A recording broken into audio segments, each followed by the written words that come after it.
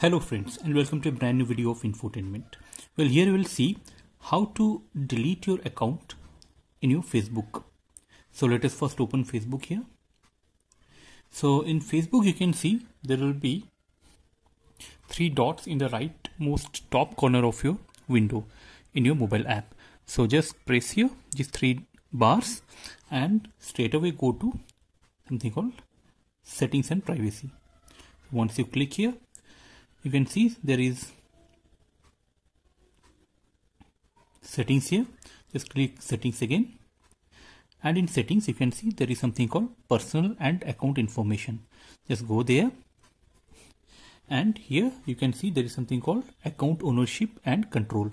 So here you can see manage your data, modify your legacy contact, deactivate or delete your account and more. So once you press that, you can see there will be two kinds of options will be coming here. One is memorialization settings, and it says that decide what happens to your account after you pass away. So it also has some settings which I won't cover here. Either you can delete account or legacy contact, choose someone to manage your profile, all these things. I'll go back, and the thing that we need in this video is deactivation and deletion. So here you can see temporarily deactivate or permanently delete your account.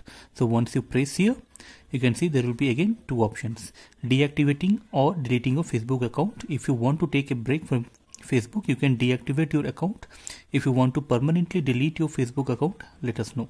So there will be two options: either you can deactivate your account temporarily, your account will be disabled and your name and photos will be removed from most things you have shared. You'll be able to continue using Messenger, or you can delete account. Deleting your account is permanent. When you delete your Facebook account, you won't be able to retrieve the content or information you have shared on Facebook, your Messenger, and all of your messages will be deleted. So be careful before deleting your account. Think 10 times, and if you are sure that you want to delete your account permanently, then you can press this and continue to account deletion. Well, now I won't be doing it because it's my personal Facebook account. So if at all you want to do it for some reason, then you have to follow this process.